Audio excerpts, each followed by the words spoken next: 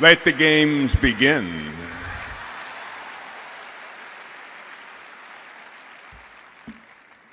Thank you very much.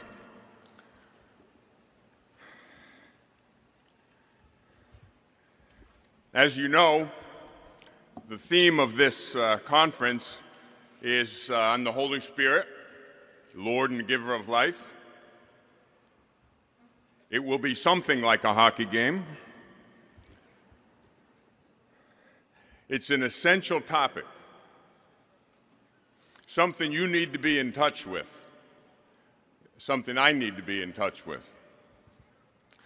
We have entered very unusual times, radical times, trying times, definitive times, cataclysmic times, times where mediocrity is no longer sufficient. You either strive for and achieve excellence, or you might not make it, because we are at war, and our battle is not against flesh and blood. And so, through the course of this day, I'm going to touch on four facets of the Holy Spirit. The first presentation is going to be mainly on the person and power of the Holy Spirit. Then we'll talk about the Holy Spirit as the gift who contains all gifts. And then a passage from Scripture, the Holy Spirit is given to those that obey. Let me say that again. The Holy Spirit is given to those that obey. The Holy Spirit is not given to the disobedient, which goes a long way toward explaining some of the mess we've had in the church for quite some time. The reason we have a mess in the world, a mess in the United States and Canada, it's not a problem out there. It's a problem in here. Because we have failed miserably, in many cases, in the church, to be what we are called to be. Jesus gave the church to hold creation in being. To the degree that we're faithful, to the degree that we accomplish our mission as individual members of the body of Christ, to that degree, we're able to hold the world up. To the degree we fail, the world begins to sink into hell under the weight of its own iniquity. One person at a time. That's how this battle is fought. You have an indispensable place on the battle line. Doesn't matter how old you are, 8 or 80, your level of education, none of it matters. You're a human being made in the image and likeness of God, and because of that, you're called to fight the good fight. A failure to do this, and by the way, about 80% of Catholics don't even go to Mass on Sundays regularly. 80%. You wonder why we have problems? 20% or less of Catholics in North America bother to go to Mass on Sundays and holy days of obligation. I have my own ideas about why that is, and certainly there are societal and cultural problems that contribute to that. But the problem is mainly not out there. The problem is right here. A crisis of leadership. we have become frequently weak in the knees and soft in the spine, afraid, timid. That won't get it. That will not win a victory. And so today, we're going to call upon the Holy Spirit to be with us, to strengthen us, give us that bold spirit that will enable us to fight the good fight and run the race to the finish line. Let me begin by reading to you a section from the Catechism of the Catholic Church, which I know you all have a copy of and you study rigorously on a daily basis. At the end of this conference, the doors will be locked and an examination will be given. And you ain't getting out until you pass it. Number 683. And this, of course, quotes St. Paul's first letter to the Corinthians. No one can say Jesus is Lord except by the Holy Spirit. God has sent the Spirit of His Son into our hearts, crying, Abba, Father. This knowledge of faith is possible only in the Holy Spirit. To be in touch with Christ, we must first have been touched by the Holy Spirit. He comes to meet us and kindles faith in us. In virtue of our baptism, the first sacrament of faith, the Holy Spirit in the Church communicates to us intimately and personally the life that originates in the Father and is offered to us in the Son. If we have problems in the world, problems in our country, problems in the church, these can all be traced back to the problems in individual human persons. If we are out of touch with the Holy Spirit, we're out of touch with God. That's another way of saying you're out of touch with reality.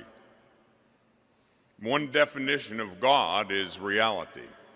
God is. Remember, God revealed Himself to Moses, I am who am. And we have, from the beginning in Christian philosophy, intuited that to mean God's very essence is to exist. God is absolute reality. If you are out of touch with God, you are out of touch with reality. And that is a good working definition of insanity, to be out of touch with reality. Have you wondered, when you look around, see some of the things that we have to witness today in our country, in the world? It's crazy. It's insane. That's why. A succession of school shootings.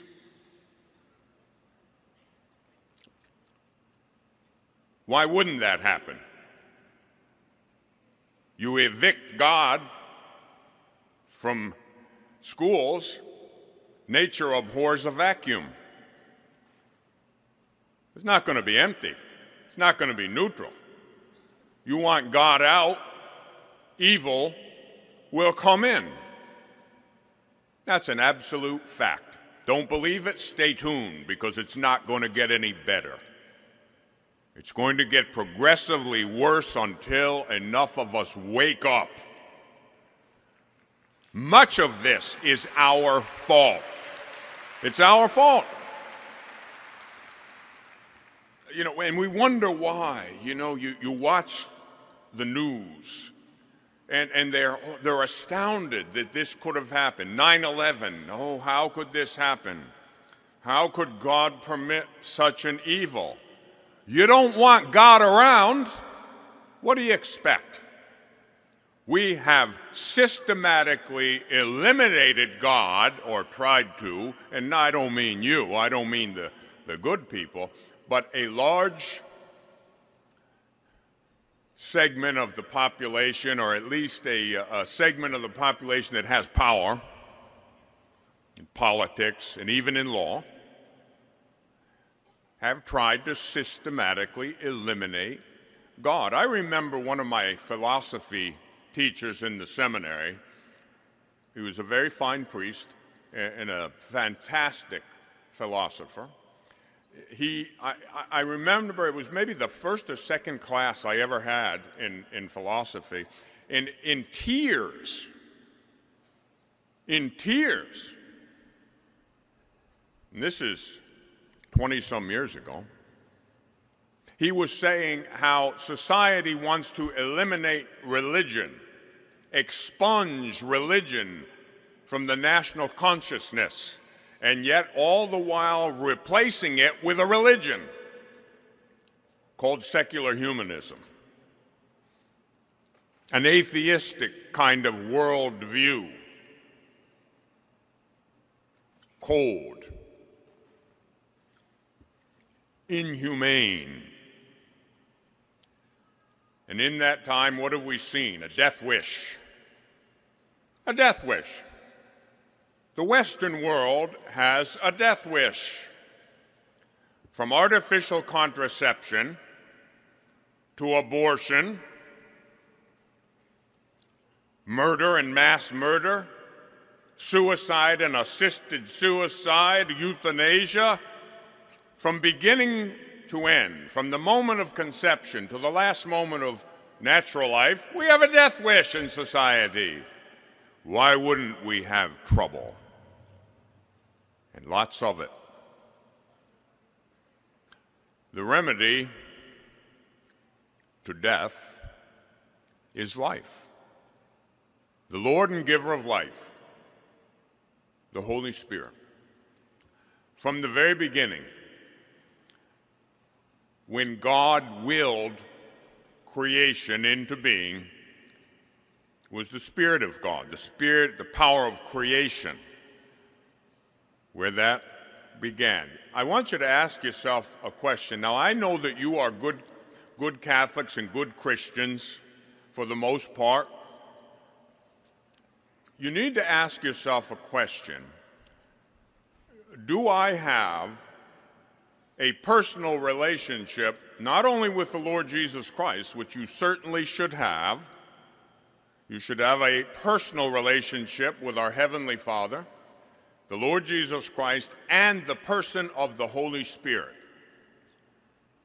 Have you ever, on a regular basis, prayed to the Holy Spirit? Have you invoked the Holy Spirit before doing important things, before reading the Bible, studying the faith? Or you're kind of disinterested and detached from the person of the Holy Spirit? There's been a lot of talk about it in the past few decades, but we are in need of a new Pentecost. We are in need of a serious new Pentecost. And without that, nothing is going to happen. We need to get in touch with the power of the Holy Spirit. And you can do this in a formal way and an informal way. You know, it has to happen. I suppose I've been waiting for a lot of these things to happen, to come from the top down. People have an enormous misconception about the Catholic Church, many of them. And one of them is that we're organized. We're not organized. That's a joke. I remember a story from the Second Vatican Council. A certain cardinal was having dinner with two Protestant observers or periti at the council in Rome. And they were kind of chiding the cardinal, like, well, the Catholic Church is kind of losing it, you know. You guys are slipping, and, you know, you're descending. We're the ones who are ascending. We're opening new churches left and right in Central and South America and so forth and so on. And the cardinal kind of smiled. He said, so you guys think, you know, you may going to help to facilitate our demise? And they just kind of looked smugly at him, and the cardinal burst out laughing, and he said, look, you're not going to destroy it. We've been trying to do it for 1,000 and more years, and we can't do it. The church is a divine institution. The church isn't going to go anyplace. It's going to be here until Jesus comes again in glory.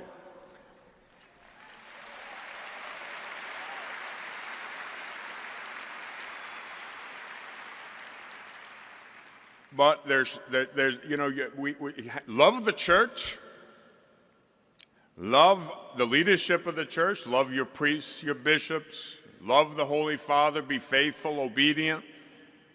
Got to do that. That's basic. That's axiomatic. No question about that. Do not, however, use that as an excuse or a cop-out to sit on your butt and do nothing. If you don't strive for excellence, one person at a time, you will contribute to the terrible suffering in the church, and because of that, in the whole world. It's called personal holiness. The Holy Spirit is the author of that. He's the Lord and giver of life. If we have a problem with death, and we do, we need the Spirit of life. Personified love.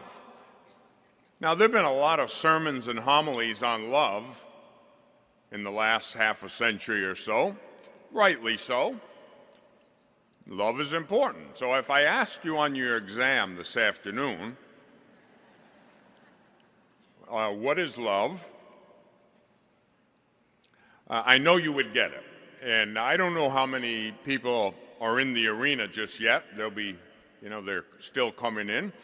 But I would guess that over 10,000 people, and out of that number, if I ask you for the definition of the theological virtue of charity, not more than 7 of you wouldn't get it. But for the sake of the 7, charity is the theological virtue, and listen to every word of this. Charity is the theological virtue by which we love God above all things for his own sake, and love our neighbor as ourselves out of love for God. The indispensable prerequisite for authentic love is union with God. You better first have your love in place with God. I call that the vertical dimension of love, you know, our relationship with God. Then you are empowered by the Holy Spirit to love each other, to love all creation. That's the horizontal dimension of charity. What do you have when you have the vertical dimension and the horizontal dimension? A cross. No cross, no real love. No sacrificial, self-giving love, no love, some kind of an imposter to the throne, some other emotion. Christian love, agape love, real charity, is self-sacrificing love. If I love you, if you love your husband, you love your wife, your children, and so forth, your friends, what does that mean? That means I desire the highest and best thing for you. What's that? Heaven. If I love you, I desire heaven for you, and I'm willing to do anything and everything to get you there. And some of you don't want to go. We need the Holy Spirit, the Lord and giver of life, in order to live authentic love. Love is not merely a warm, fuzzy emotion. Love's not just a feeling. Love is a decision. Let me tell you something. Some days I don't feel like loving you. You know, being ordained is like being married. It's a very good analogy. And we use that analogy. It's biblical. You know, Jesus is called the bridegroom in Scripture, right? Well, if he's the bridegroom, who's the bride? The church, right? The church. Every priest is taken up in Jesus, the high priest, and espoused to the church.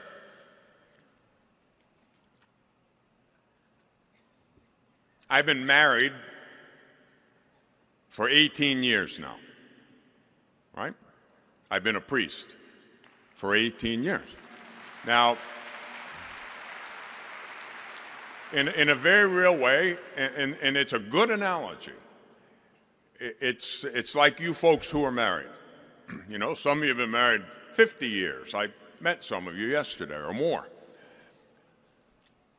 During the course of that marriage, that relationship, you know, as you vowed in the beginning, in sickness and in health, you know, good times and bad and so forth. Some days, you know, I work and slave and work my fingers to the bone, and you don't appreciate me. All right? Some days, it isn't easy to be married. Some days, it isn't so easy to be ordained. What do you need at those critical junctures? Love. Authentic love, not some secularized, diminished, distorted concept of love, which is just an emotion. No. Self-sacrificing, crucified love. No cross, no love. No cross, no crown. No pain, no gain. Period. Exclamation point. No way around it. How do you sustain that kind of love? Only through the Holy Spirit. The Holy Spirit is like the fire that came down upon the altar of the cross, the wood of the cross, and consumed Jesus, priest and victim. And at the moment of our baptism, we are taken up in Christ. We become a new creation. Jesus, priest, prophet, and king. You share in that as part of the royal priesthood. We ministerial priests. In an essentially different way, we share in it too. But what's the essence? To offer sacrifice and to be sacrificed. That is the essence of the new covenant priesthood. That is the essence of Christianity. That is the essence of authentic love. Anything short of that is insufficient. So when things get tough, you have to realize that you need this fire who is the Holy Spirit. You remember what happened at Pentecost. And I'll talk about this more at length in the final presentation this afternoon. But you remember that the disciples were in the upper room with the doors locked. Remember? For fear. Fear. of the Jews. The spirit we've been given is no cowardly spirit, no timid spirit. Now, I know a lot of you think pretty much like I do on some things, a lot of things probably. Look at our country, come on. Look at the politicians that we have. Even some of the leadership in the church, I'm sorry, you know, I'm going to tell you something. I'm getting old. And the older I get, the ornerier I get. And I'm kind of impatient. And I don't have time to play silly games and watch what I say. It's too late to mealy-mouth around. It's too late to play games with the truth. It's too late to hold back. I remember about the first public sermon I ever delivered after I finished my doctoral studies in Europe was in Pensacola, Florida. And I gave my personal testimony, and at the end of it, an elderly Monsignor came. The crowd was on their feet cheering, and I was all fired up with the power of the Holy Spirit. And this old Monsignor walked right up to me. He said he was shaking, visibly. And it wasn't because of his age. He said, young man, you can't speak that way in the Catholic Church. That kind of talk is inflammatory. And I said, oh, Monsignor, you better believe that kind of talk is inflammatory. Jesus said, I've come to cast fire on the earth. And oh, how I long that it already be ignited. No fire, no power. No power, no victory. You might as well roll over and play dead. Because you are without the fire and power of the Holy Spirit.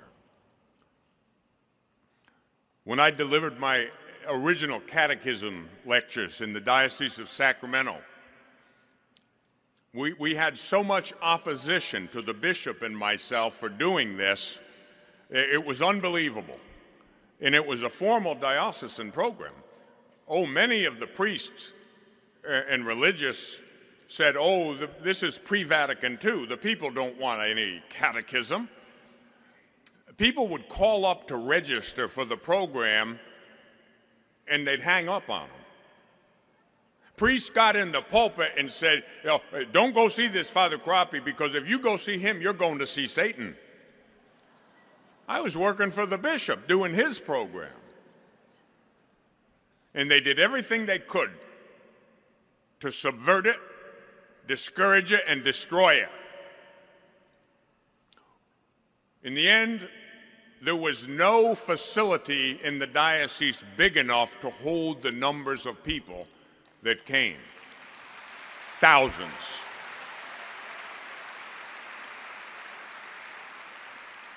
Young and old, 8 to 80, Catholics, Baptists, Presbyterians, Lutherans, Pentecostals, Buddhists, Muslims, Hindus.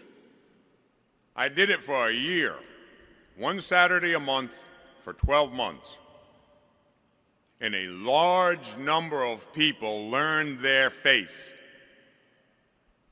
came in to the Catholic faith. We had Hindus and Buddhists entering the church. Why? The spirit of truth, the spirit of life. The human intellect is made for truth. The human will or heart is made for love or the good. And your heart and your mind will be restless until it rests in God, as St. Augustine said. We have to take the initiative. And that means you in your own place. Now, I don't mean you have to go out and preach on a street corner. What I mean is in your own place, in your own vocation, be strong in the Lord. Draw close to the person of the Holy Spirit. You've got to do this. Don't let this go in one ear and out the other, because I'm going to tell you something. Before I speak publicly again, there will be even worse problems in the United States of America and the rest of the world. You can do something about it. You have to do something about it. You know, we love the church. I know you love the church. And I think you love your country, too. We have a lot of our friends from Canada here. You know, part of my family's from Canada. Half of my mother's family grew up in French-speaking Canada. You know, they were French-Canadian, Fontaine. Canada has problems, like the United States has problems, like all of Europe has problems. It's like collective insanity. Some of the stupid decisions, and I mean stupid, inexcusable, ignorant, arrogant. Why? No Holy Spirit. That's why. How are you going to make good decisions? You know what one of the biggest punishment for sin is, I think? Immediately, I suppose hell would be ultimately, but immediately. One of the worst consequences of sin is the removal of leadership. When the populace gets away from grace and truth and love and goodness, authentic, good, solid, enlightened leadership is removed. Happened in the Old Testament. The Jewish people became unfaithful to the covenant, and what happened? They had leadership removed, and they lamented, "Oh Lord, woe is us, we have no priest, prophet, or king to lead us." Well, open your eyes and see the weak leadership and know what the reason for it is. Very simple. Sin. That's the reason. Leadership is removed when a people, a nation, a world gravitates towards darkness. You don't want God in schools? You want to evict God from all public places? If you are ignorant enough to believe that the founding fathers of this country didn't want God in this country, you are ignorant indeed, in plain English. And you know, we're taking it quite nicely while they hijack the country. And not just this country, all the Western world. Been hijacked by an atheistic, secularist philosophy and ideology. Culture is infused with it. It's like injecting death into the body. Well, don't just lay there and die. You better fight the death for all you're worth, because if you don't, I'm telling you, your children and your grandchildren are toast. This is the first time in my life that I'm certain the kids coming up won't have near the opportunities that we had. They won't, unless you do something. You know, there are all kinds of interesting, there's a lot of information that's available to us today. We with the internet and the means of social communication, we have so much at our disposal. I can do research now sitting in my office at home, where before I would have had to go to Rome or sit in libraries for interminable hours, going through card catalogs and microfiche, and now I can sit at home with my dogs laying under my desk, keeping my feet warm, and get all kinds of research information. We have a tremendous problem with poverty, right? Even in this country, poverty is a terrible thing. We have to care for the poor. We do. We do. The Lord loves the poor. And you better love the poor or you're not a Christian. You better have a heart for the poor, for the hungry, the homeless, the disenfranchised. You don't have the Holy Spirit if you don't have a heart for the poor, in plain English. Now, let me tell you something about poverty in the United States of America. The 10 most impoverished cities. Detroit, Michigan, number 1. 32.5% of the people living under the poverty level. You know what number 2 is? Buffalo, New York. Number 2 is Buffalo, New York, the second poorest city in the United States. 29.9% of people living under the poverty level. And Cincinnati, Cleveland, Miami, St. Louis, El Paso, Texas, Milwaukee, Philadelphia, and then Newark, New Jersey. Now, these are cities over 250,000 people. And those percentages, it's between 24.2 and 32.5% of the population of those cities living below the poverty level. I am not a politician, and I don't engage in politics. I am a Catholic priest, and part of my obligation, responsibility, and mission is to convey the truth in season and out of season, convenient or inconvenient, accepted or rejected. And it's my duty to tell the confused politicians and political appointees, judges, or whatever, that I will engage in my mission. And don't try to say that I'm engaged in politics. Don't try to say we'll remove your tax-exempt status if you don't watch out. You can kiss my big, fat Italian elbow.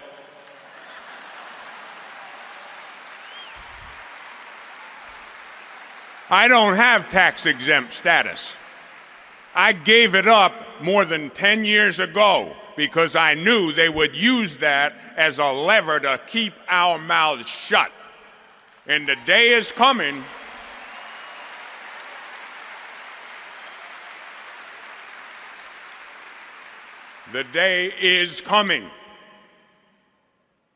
where the Catholic Church, if we don't get strong in a hurry and united with the Holy Spirit in a hurry, we're already, never mind it's coming.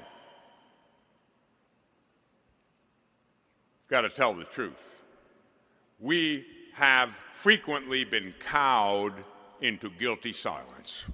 We have been afraid to speak out full-throated and unsparingly because we are afraid to lose the stinking tax-exempt status. Well, I'll tell you what, that isn't the Holy Spirit. Masquerading under the specious pretext of a prudential judgment is gross cowardice. They go through with some of these unholy, sick, decadent plans like the Freedom of Choice Act and so forth. If they don't shut down every Catholic hospital, they risk their eternal salvation. You cannot go along with these things. And while I'm at it, in case anybody in here is confused, you can't be Catholic and pro-choice. Forget that right now.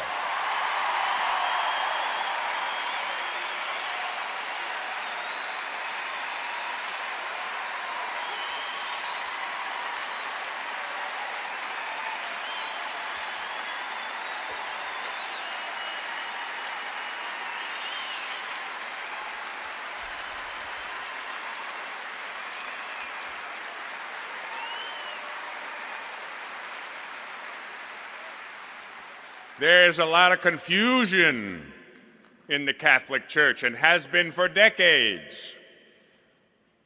Now, I'm probably going to say several things many times in the course of this day.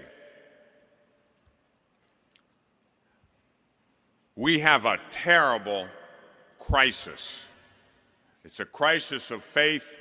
It's a crisis of morality. It's a crisis of leadership. There is no excuse whatsoever. There is no proportionate reason for electing people that are so grossly, radically, and uncompromisingly allied with the forces of death. It's not possible.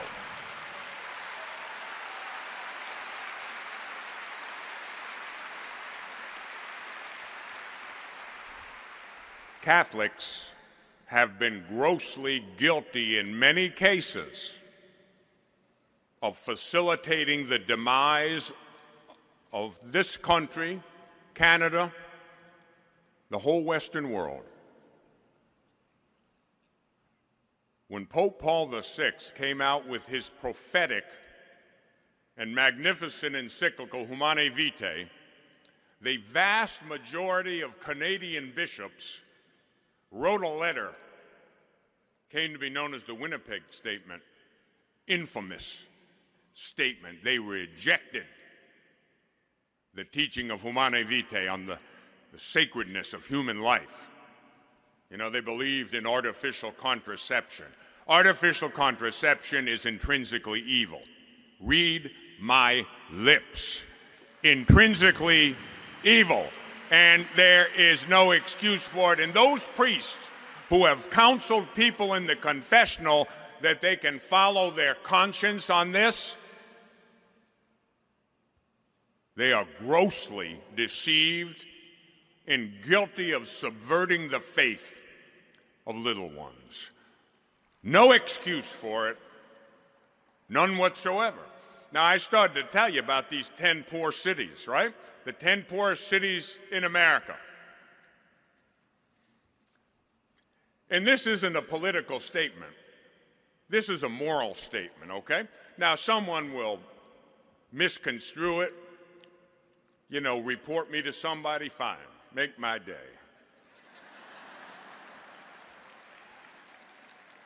All right, Detroit, Michigan, #1 on the poverty list in the United States of America. They haven't had a Republican mayor since 1961. That's not a political statement, by the way. That's a statement concerning philosophical, moral, social, and cultural issues. Buffalo, New York. Buffalo, New York. Second on the poverty list. The second poorest city in the United States of America hasn't elected a Republican to office, a mayor, since 1954, when I was 7 years old. Cincinnati, Ohio, since 1989. Miami, Florida has never had a Republican mayor. Now, I'm not campaigning for the Republican Party. I'll tell you something. I used to be a Republican. I'm not anymore. They aggravated the heck out of me. I'm not a Democrat, and I am not a Republican. And I'm not a politician. Some of you may think I'm sounding like one, but I'm not. I'm concerned about the morality of my country. Listen to this. The moral demise of a nation always precedes the ultimate demise of a nation. We are going down unless we wake up.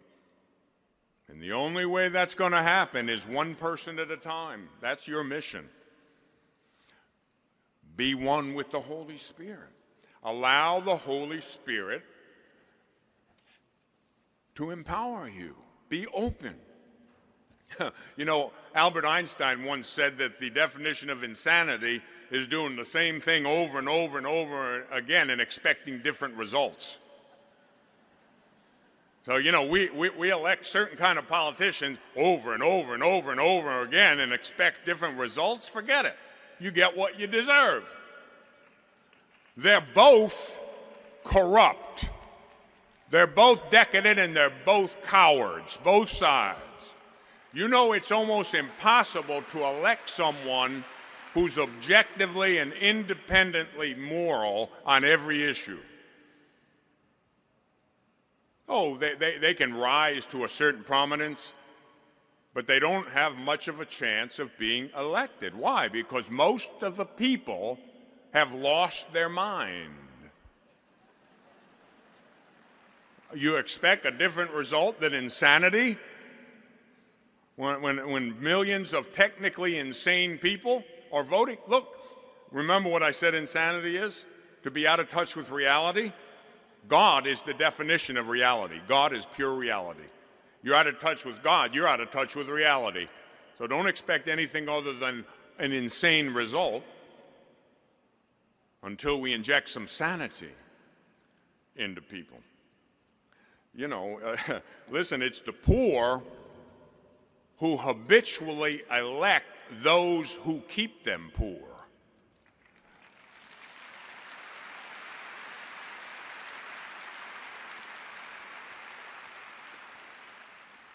Let me give you a little quote here from Abraham Lincoln. You cannot help the poor by destroying the rich. You cannot strengthen the weak by weakening the strong. You cannot bring about prosperity by discouraging thrift. You cannot lift the wage earner up by pulling the wage payer down. You cannot further the brotherhood of man by inciting class hatred.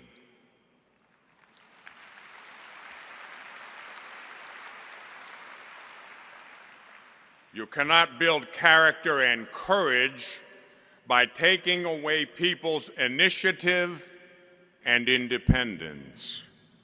You cannot help people permanently by doing for them what they could and should do for themselves.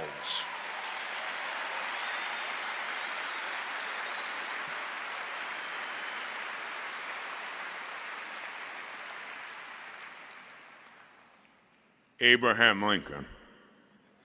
He knew what he was talking, and his words are every bit as relevant today as they were around and after the Civil War. This is so true. And there's such a lack of logic. Now, we've had some problems. All the problems we have is because we're out of touch with the Holy Spirit, the Lord and giver of life. Remember, and I'm going to talk about it in the next session, the gifts of the Holy Spirit: wisdom, knowledge, counsel, understanding, piety, fear of the Lord, and so forth. You don't get those gifts if you evict the Holy Spirit. Remember, St. Paul said we're the temple of the Holy Spirit. Don't you know you're the temple of the Holy Spirit? Therefore, do nothing, meaning sin, to evict the divine guest. If you're living chronically in sin, you will not have the Holy Spirit to guide you. You're in darkness. How can you see if you're in pitch black dark? You can't. It's like a blind man. He can't see. Don't get mad at him. It's not possible for him to see.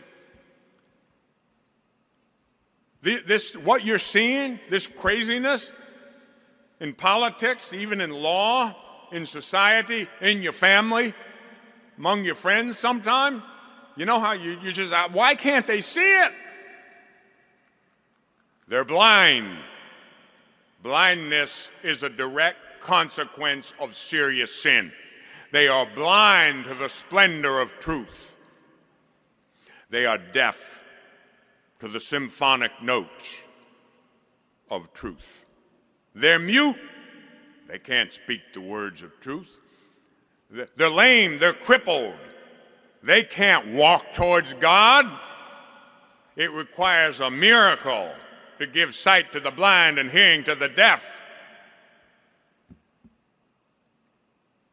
and make the crippled man walk. Indeed, to raise the dead to life. That has to happen one person at a time. Jesus will come in the power of the Holy Spirit through you and through me. And don't expect it to happen any other way. You have to do this. This isn't optional. You know, we're going to be called at the end of our life.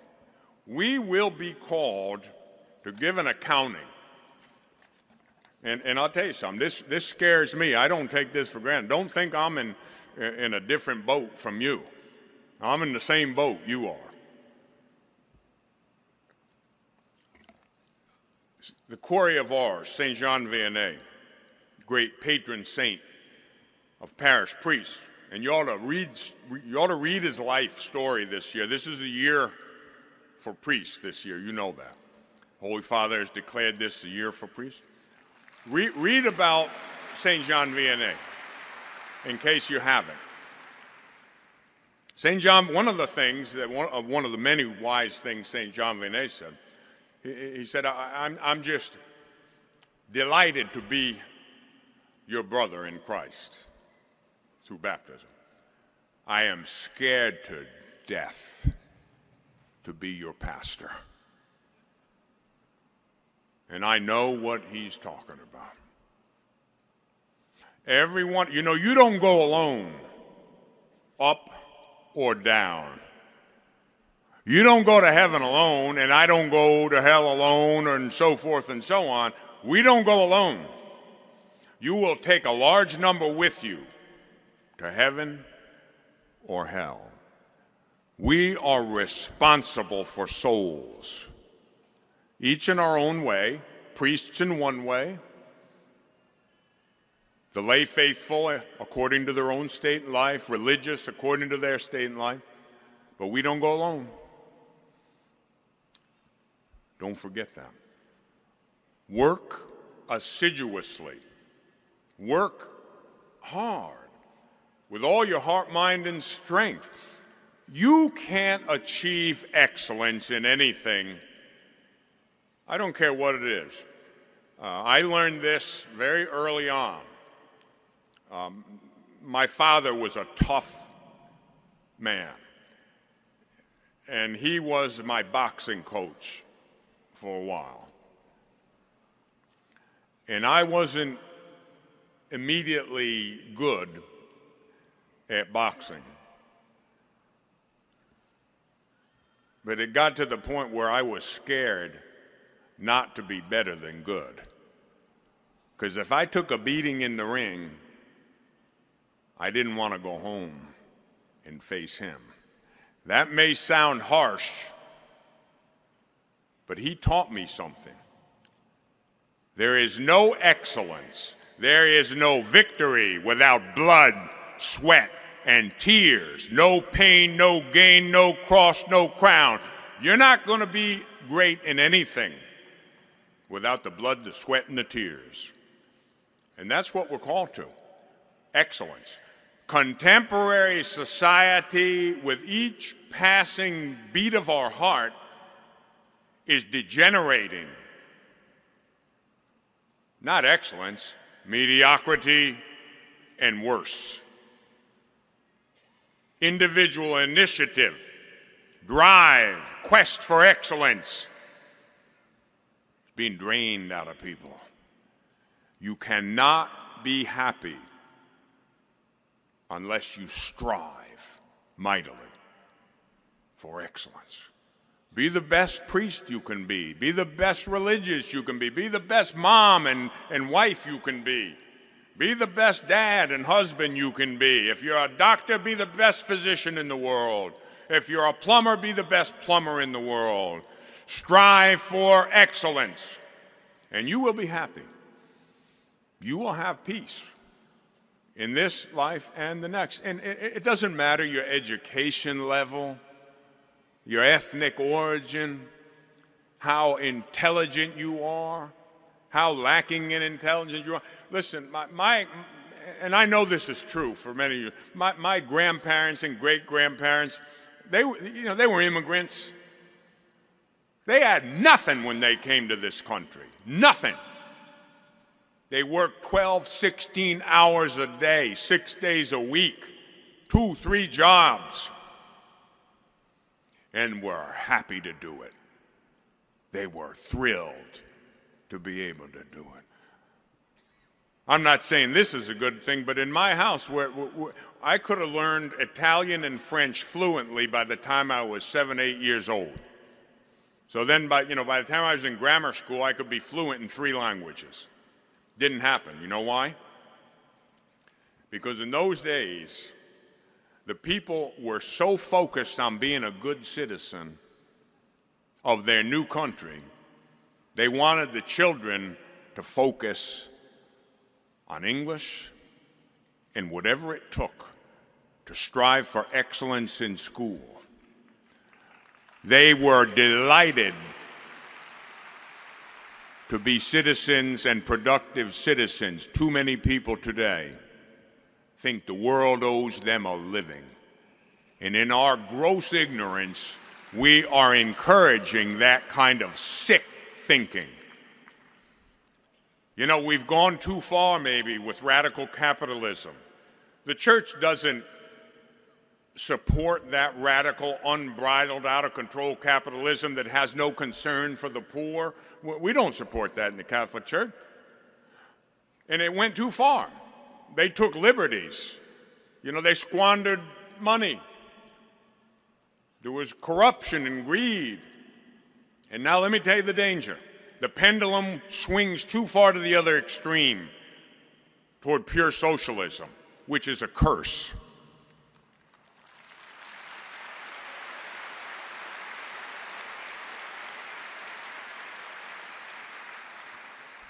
In 1891, Pope Leo XIII wrote a landmark encyclical called Rerum Novarum. Amazing, 1891.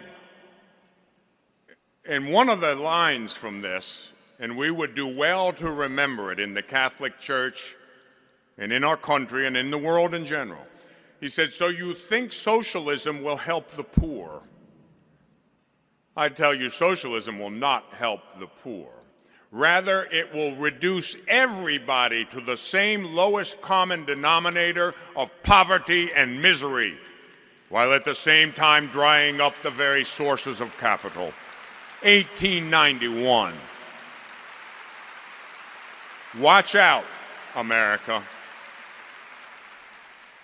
Watch out. The pendulum may well have swung too far to the right, the abuses of extreme capitalism. But watch out that we don't end up with a worse danger, swinging too far to the left with pure socialism. Doesn't help the poor. It reduces everybody to the same lowest common denominator of poverty and misery. Well, where does all the extra money go? To the government, to expand power, not to help people. And so be very, very careful. The Holy Spirit is light. The Holy Spirit is power and courage. And every one of us needs this right now. Become one with that fire, that pure fire, the Spirit of truth, the Spirit of love, the Lord and giver of life, the Holy Spirit. Right now at this critical juncture in history, every single one of us needs to be one with the Father, Son, and Holy Spirit. You become more like Jesus through the power of the Holy Spirit. And that's what brings you into union with the Father. Do this, please. Don't let this go in one ear and out the other. Fight the good fight. Run the race to the finish line. I promise you, in the twinkling of an eye, we're out of here. Life will give way to death. Time to eternity. But you'll approach the judgment seat of God with confidence, because having done this, having operated in the power of the Holy Spirit, you'll be able to perform your mission. You'll stand before Almighty God. He'll smile at you, and you'll hear these beautiful words, "Well done. Well done, my good and faithful servant. Now at last enter into the joy of your master's house." God bless you.